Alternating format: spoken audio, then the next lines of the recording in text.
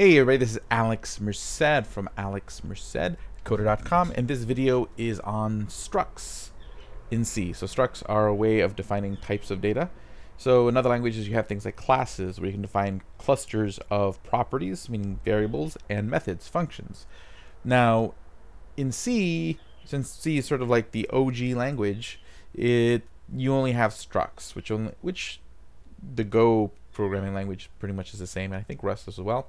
But the thing is that structs are a collection of properties.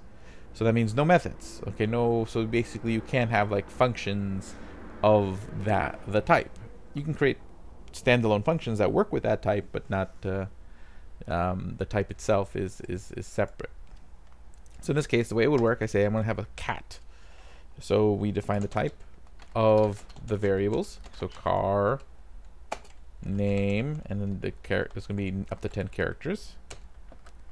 Then I want the cat to have an age. We'll say just age is an integer. Cool. So now I've defined my struct. It's a cat. Now if I want to declare a new cat, I can say struct cat. That's the type declaration. And then the name of the variable, mittens. Okay, and now I can begin assigning mittens properties. So I can be like mittens dot age is 2. Mittens dot, well, I can't actually directly assign the name because it's in a character array, so I need to use the str copy function, string copy function.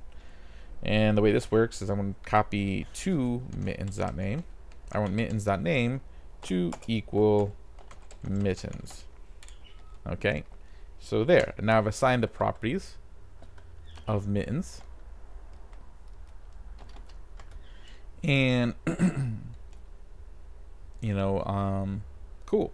Then what I can do is print f. So this cat is this many years old.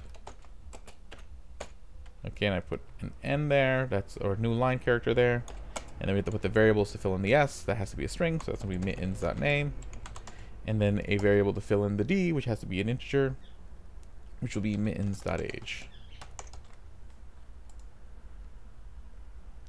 Okay, and then that should do it.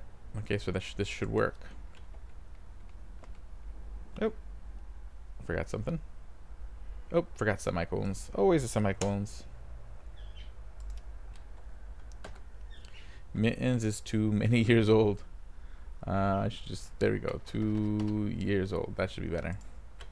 But usually I'll be able to kind of store data in mittens, and what's happening is that the computers are actually going to allocate enough memory to hold the data you want to hold for that struct. So that's why you be careful how many properties you add in a struct, because the more properties in one single struct, the more memory that's going to naturally allocate when you create that struct. So my name is Alex Merced from alexmercedcoder.com. I'll see you guys later on.